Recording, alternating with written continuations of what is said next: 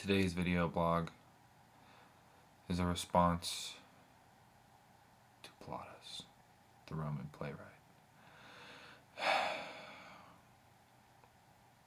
He wrote a lot of plays. We have over 100, but only 45 are believed to actually be his works. So here's a song about Plautus and his works.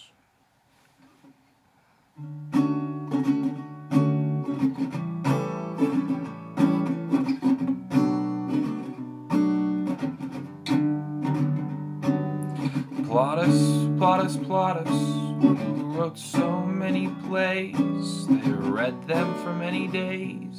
We still read them today. You influenced Shakespeare and Rogers and Hart. They stole your ideas and made them look like their own, even though they weren't. Oh man, Roman stuff. I don't know what else to say about you. You were sweet as you were true. Plautus, some of your performers wore dresses that were dyed pale blue. At least I can assume so. Nobody really knows.